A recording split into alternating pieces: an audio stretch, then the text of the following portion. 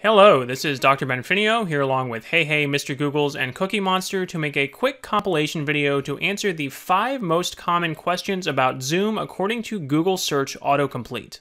Now, I do have much longer videos that go into more detail on some of these topics, but in this video, I will try to give quick answers to the following 5 questions. How do I raise my hand? How do I change my name? How do I change my background? How do I share my screen? And how do I see everyone? So, number 1, how do I raise my hand? This is a feature built into Zoom that your teacher might ask you to use to get their attention instead of either unmuting yourself and interrupting them or physically raising your hand on camera, as that can be hard for them to see if they are teaching a large class with a lot of people. So, to use the raise your hand feature, you need to move your mouse down to the bottom of the screen, click on the participants button. That is going to open a window over here on the right with a list of all the participants in the meeting. At the bottom of that window, you will see a raise hand button. When you click that, a little hand icon will appear next to your name. Your teacher will see that when they check the participants list. That will let them know that you have a question. Number 2, how do I change my name? This one can be especially important if you have multiple family members sharing a computer, and when you log into your meeting, it's still showing the last person's name.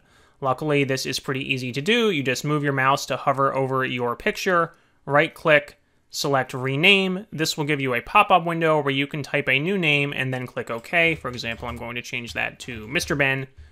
Hit OK, and now it will display that name over your video. That's what everybody else will see here and also in the participants list.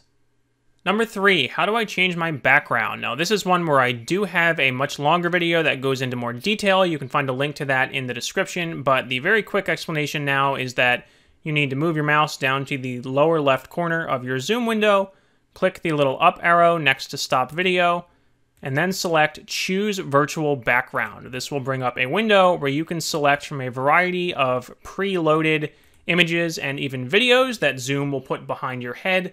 There is also a button where you can upload your own image or video. Now, if you don't see these options at all, or it only lets you do a picture and not a video background, then your computer is probably too old for it to work. You will have to check Zoom's website for the system requirements for these features. Number 4, how do I share my screen? Now, this is one that can have a lot of nuances to it. I do have a much more detailed video that'll walk you through the whole process, but the short answer is that you go down to the bottom of your Zoom window and click the Share Screen button.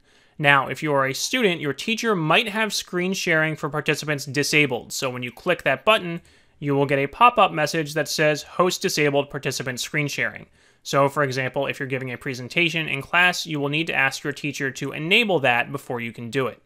Once screen sharing has been enabled, you click that button and it will give you a list of everything that is open on your computer. So this is a very good reason not to be browsing the web or playing games during class because you don't want to accidentally share that. The best option is to just pick the program you want to share. For example, if you have a PowerPoint presentation you're sharing, click that, then click Share Screen, as opposed to selecting Screen 1, or if you have 2 monitors, Screen 1 or Screen 2, that will share everything you have on that screen. So if you have your email open or a messaging program like Slack, you would risk inadvertently sharing that. Again, your safest bet is to just pick the program you want to share, then click Share. Zoom will switch to a view where you are now sharing this content with the other people in the meeting.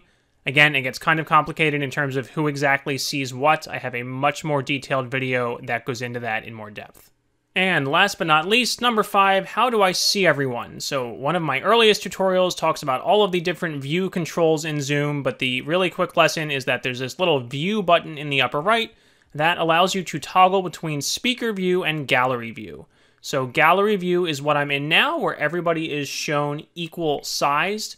Speaker view shows one person much bigger than everybody else, and it will put all the other thumbnails in a small view across the top here. Now, I am in a meeting with just 4 people, so I can still see everyone across the top. If you are in a larger class with 30 or 50 or 100 people, it can't necessarily fit everyone on one screen, so it would give me little arrows up here so I can scroll left and right. But if you want to see as many people as possible at once, make sure you are in gallery view. Now, there is one setting you can tweak that will allow you to see more people in gallery view if you are in a very large class. So again, go down to this stop video button, hit the little up arrow next to that, select video settings, scroll down to the bottom of this, And there is an option that allows you to select whether to show a maximum of 25 people or a maximum of 49 people in gallery view. So 25 might be selected by default. If you want to increase that, switch this over to 49 and you'll be able to fit more people on one screen. So that's it for 5 most common questions in Zoom according to Google Search Autocomplete. If you are someone who is helping other people use Zoom or starting to learn using Zoom yourself, then hopefully that will save you some time with looking up the answers to these questions later. As always, if you have a question, a comment, or a suggestion for another tutorial, I cannot promise that I can help with everything, but I will do my best to get back to you, so please go ahead and leave a comment below this video. Thank you.